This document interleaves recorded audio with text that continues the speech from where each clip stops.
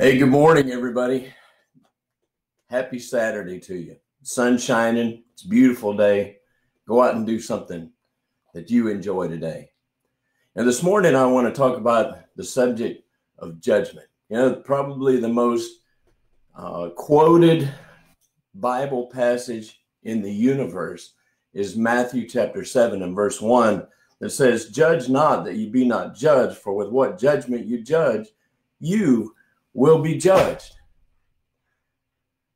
Nothing is more true than that in a spiritual sense and in a physical sense. And this morning, what I want to talk to you about is one of the most serious problems, the scourge of our society. And it's not judging others, it's judging ourselves too harshly. Not that judging others is good, because it's not good either. But our perception is our reality, and not only of ourselves, but of the whole world. We're down on ourselves most of the time. We tell ourselves, I'm not good enough. I'm not smart enough. I'm too fat. I'm too slow. I'm too tall. I'm too short. No one likes me.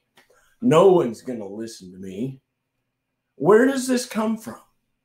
Well, initially, those things sometimes come from our family and our friends who don't want us to do something different than what they're doing or what they've always done. Now, there's a story I heard several years ago, and I love this story. There were two guys that were going on a business trip from Nashville to Chicago, and they got on a bus. Well, they sat together and they were motoring along down the interstate on this bus, and all of a sudden in front of them, they heard this fellow laugh. He busted out and he started laughing, just and they couldn't help but notice that this fellow was just laughing his head off.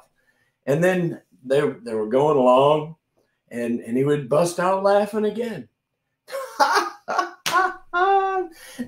They couldn't believe that there's this guy up there and he's sitting by himself, and he just busts out laughing. Well, they go along, and eventually this fella just laughs and laughs and laughs. I mean, he haws. It's just so funny. And he's not listening to anything. He's not reading anything. He didn't have anything with him. He just sitting there, and he just laughed and laughed and laughed. Well, they talk between themselves. They wonder, what is this guy doing?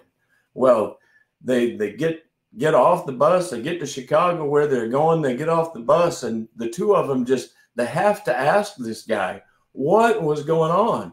And they go up to him and they say, "Sir, we noticed as we were riding along on the bus that every once in a while you would just laugh." And he'd say, "Yeah, it was a boring trip. It was a long trip. I didn't have anything with me. So I decided that I would tell myself jokes." And they said, "Well, wait a minute. There was this one time where you just laughed and laughed and laughed. We thought you were going to pass out. You laughed so hard." And he said, "Yeah, I'd never heard that one before." That's funny. But the truth is here's a fellow that knew how to laugh, how to entertain himself, and he didn't care what anybody else thought. Now, what about us? How do we overcome this self-deprecation? How do we overcome beating up ourselves about the things that we want to do? We do something. Do something. Face your fears. Face those voices inside of your head. You cannot let the voices stop you. What if I didn't talk this morning or any other time when I really should talk and tell people some things that they need to hear, things that I need to hear? What if I listened to that voice that said, "Oh, you're not good enough. There are thousands of other people out there that that folks will listen to, and they're not going to listen to you. We wouldn't be having this conversation right now. Don't listen to those voices.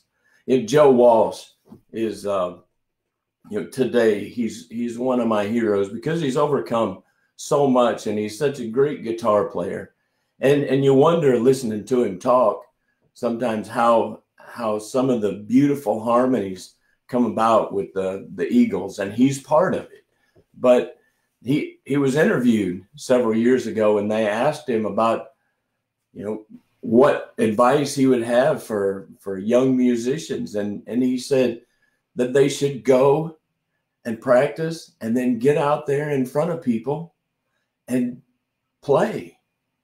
And he didn't say it exactly like this, because I'm not going to use what he said, but he said, everybody stinks when they get started at anything.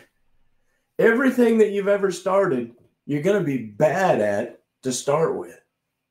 But he said, what you do is you go out there and you play, and you stink, and you're bad, and you go back and you identify what you did wrong, and you go back and you do it again, and you play and you stink a little less, and then you go back and you practice, you identify what you need to change, and you go back again in front of people and you play again, and you stink a little less. He says eventually, the things that people would sometimes identify as mistakes, you just make it part of the performance, and nobody even knows that you had made a mistake. Yeah, the truth is, getting started at anything, everybody stinks when they first begin. Everybody. I want you to know that voice inside of your head is not your conscience. It's not the conscience of what is trying to guide you into good and right principles. That voice is the voice of fear. And the voice of fear will hold you back from every single good thing that you should do. I've heard two acronyms for fear. And one is, if it really is a problem, and you're scared, like there is a lion or a tiger. I guess I probably shouldn't use tiger these days as an example, but there's some mean animal in the street that's threatening you. Well, the one acronym is forget everything and run. and we've all had those experiences, but we use that for everything. And what we really need to remember is fear in these circumstances stands for false evidence appearing real. False evidence appearing real. It's that old dumb story that we've told ourselves about the thing that we know in our heart that we want to do, the thing that we need to do, and the thing that we need to get out there that will help people, that will impact their lives, but yet we let fear stop us. False evidence appearing real. The judgment that we use on ourselves will stop us from every good thing that we ought to do. There are things that we shouldn't do.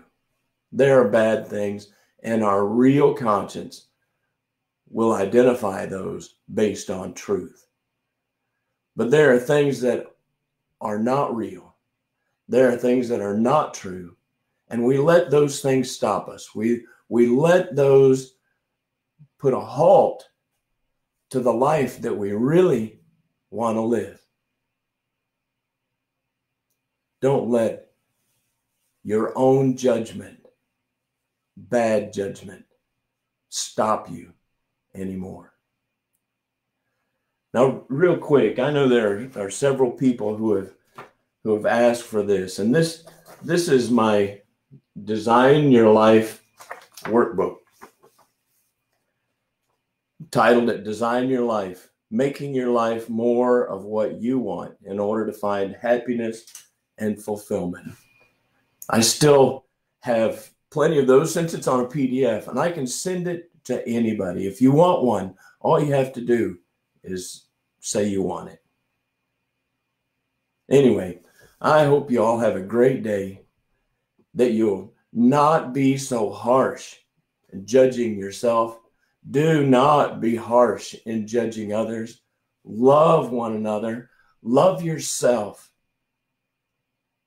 And stop those voices in your head. Face your fear.